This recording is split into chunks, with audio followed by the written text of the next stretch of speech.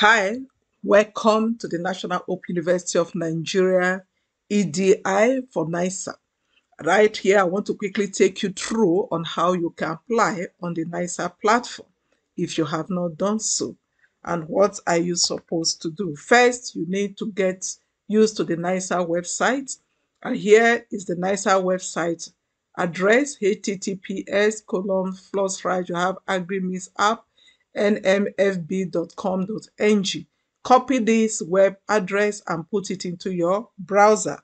Here we have copied and we paste it here on our browser, and all you need to do, just press your enter key and it will take you to this place. Right here, up here you have apply now, the same thing, apply now. Sign in, sign in. So whichever one you click, it takes you to the same place. If you want to know more, you can go to about or know how it works and frequently asked questions. So right here, if you have already applied on the NIRSAL platform and you are coming back, all you need to do is to click here, sign in, or you click it from here, sign in. Then you entered your detail. But if you are coming in for the first time, you have not applied before, you have to click apply now, which we're going to do now. Click on apply now. It will now bring us this. We see you have two drop down menu. You have apply as applicant, you have apply as EDI. So if you are going to apply, you are applying as an applicant because you are not an EDI. The EDI are the training centers. For those that want to apply as a training center, they will click on apply as EDI. But you as an applicant who wants to apply for loan, you are going to click on apply as an applicant. So click apply as an applicant. It brings you to this environment. And this environment, this is a process we call the onboarding stage, and it has 5 steps. You have step 1, 2, 3, 4, 5, because it takes you through the BVN, user registration, contact information, other information, and business information. So we are starting with the BVN verification. And your BVN verification, you know that is usually given to you from the bank. And where there is a mix-up, maybe your name on the BVN do not correspond with what you are putting here, it will not validate. So what I will advise is for you to go back and ensure that you put it the same way it appears in your BVN verification number. So what do you do? Type your surname and your first name, then your BVN number. Once that is correctly entered, you click your proceed. And once you click proceed, it will validate. But if it is not correct, even if you click proceed, it will give you an error message. And this you need to walk through. You need to click on this before you can go to user registration, contact information, other information, and business information. These are information that only you can really provide. But where you need assistance, you can always meet us at the EDI and we give you a guide. Now, once you click, you have on board, this is what you're going to see.